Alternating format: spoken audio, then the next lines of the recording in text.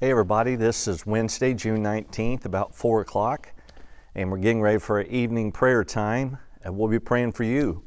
And we certainly will be praying for Breaker Rock Beach, our vacation Bible school that begins this Sunday night and runs through Thursday night with family night next Friday. 6 to 8:30 p.m. If you have kids and maybe you don't have a home church that's doing Bible school, we'd love to have you. 6 to 8:30 p.m. beginning Sunday night. Come early if you haven't registered. You can still register online at camdencornerofhope.com. But we'd love to have them. And age 5 up to 5th through 5th grade. It's going to be a great week as we look at this beach theme this week. And the passage that it's taken from this week, the theme is Romans 12:2. When the Bible says, "Do not be conformed to this world, but be transformed by the renewing of your mind," that will prove what is good and acceptable, the will of God.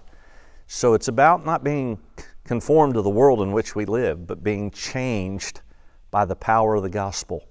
You know, we found out last Sunday morning in the sermon, that God doesn't substitute pain and trials, but He transforms us through them or using them.